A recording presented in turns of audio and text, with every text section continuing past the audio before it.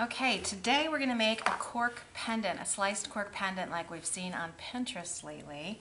And it's really easy to do. So simple, you'll make just dozens of them.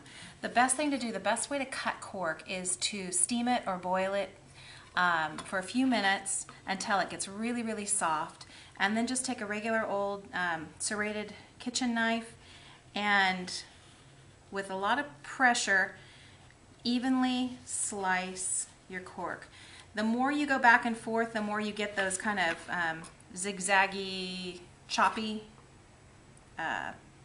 edges on the inside, and so you want to really just try and slice through it one time as you're pressing down, and you'll get a nice smooth slice of cork. So I've got a bunch of them already cut here, and we'll set this aside. You can also optionally add a little bit of acrylic paint to your background of your cork, and for that I'm just using the Tim Holtz Distress Paint, so you can use any acrylic paint on this. So let me show you how I did that. I picked a cork that sliced that I liked. I'm also going to apply this little washer to the top side of it, so I want a cork that's thick enough that this washer fits on the top side. So let's use this cork slice, and I'm just going to dab a little bit of acrylic paint on the surface, and I'm going to dry it up. Just let it air dry. If you were doing a bunch of these assembly line style, just paint them up, let them dry. We'll set that one aside and we'll use this one. And then you're going to take any rubber stamp that you want to apply to the surface. I'm using one of these by Cavallini. It's a little bird. And I'm going to use Stays On ink in Timber Brown as my color today. You want to ink it up, ink your stamp up, make sure it's nice and juicy.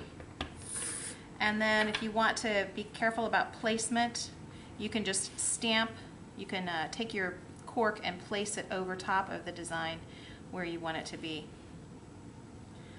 That way you get the part of the design that you want. All right, so that was easy.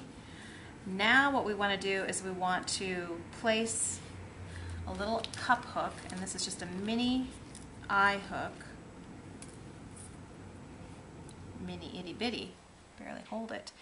And we're taking a little mini washer and we're putting them right at the top of our pendant, and it doesn't take much at all to screw into this cork, but I'm turning the cork and holding on to this eye screw until it goes all the way down. And this little washer is nothing more than embellishment. It really doesn't structurally do anything, but I think it looks nice at the top, if you can see that. I think it looks nice at the top of the pendant. Now if I wanted to dangle something from the bottom, I would do the same thing. I would add another cup hook into the bottom, or the little eye screw into the bottom, and then I could dangle some beads off the bottom. Now to finish off the back, again, this is purely optional. I've taken a piece of aluminum flashing, and it's actually brass on one side and aluminum on the other, so I can decide if I wanted the brass side showing or if I wanted the aluminum side showing. And if you know a little bit about metal stamping, you can actually stamp a word into this, but I'm just going to leave it plain to show you. I'm going to take a little bit of glossy accents and apply it to the back side of my cork. Stick my metal piece onto the cork, and to hold it in place, I'm just putting a little binder clip on it. That'll keep it in place until it dries. Set it aside, let it dry for a few minutes, and when you're finished, run a ball chain through your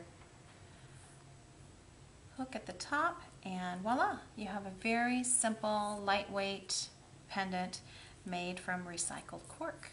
All right, hope you enjoyed this process, and we'll see you next time.